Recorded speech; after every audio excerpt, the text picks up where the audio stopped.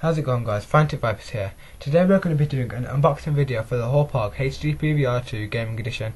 And if you follow us on Twitter, you should know that we were sponsored with Hauppauge.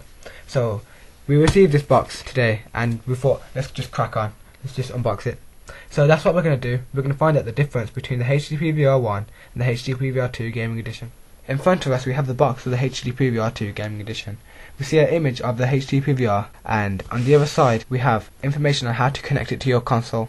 On the back we have some more information on basically the HD PVR2 itself and some wires. Lastly, on the last side we have some specs about it.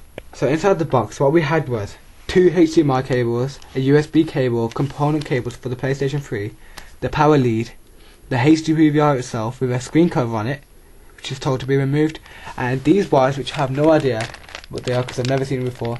Also we've got CD for installation and some user manual. That's what's inside the case.